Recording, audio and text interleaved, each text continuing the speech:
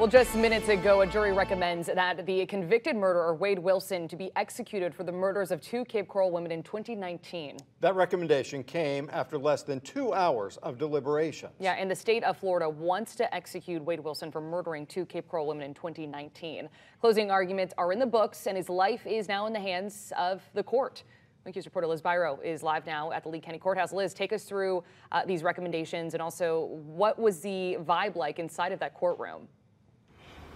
Yeah, Nicole, it only took, Russ just said it only took an hour and 45 minutes for this jury to make a decision. It was a vote of 9-3 for the murder of Christine Melton and 10-2 for Diane Ruiz for this jury to recommend death. And remember, it only took 8. And this means that the jury found that the state proved at least one of 4 aggravating factors. This includes that these crimes were heinous, cruel, and atrocious. And this is only the jury's recommendation, not Wilson's sentence. That's up to the judge, and that will come on July 23rd. Now, nearly 5 years after the murder of Christine Melton and Diane Ruiz, their killer, Wade Wilson, has been recommended death. Now, again, the final step of justice for these families is on July 23rd with the judge's sentencing.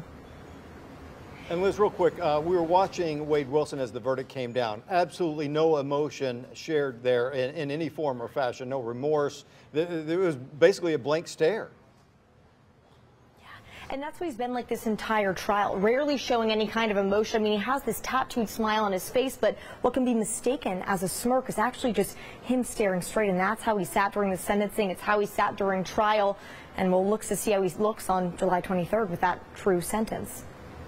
Yeah, of course, we will be there. Thank you so much for covering this, letting us know. And yeah, we're going to hopefully have more from Liz coming up in our later newscast as well. Thanks so much, Liz.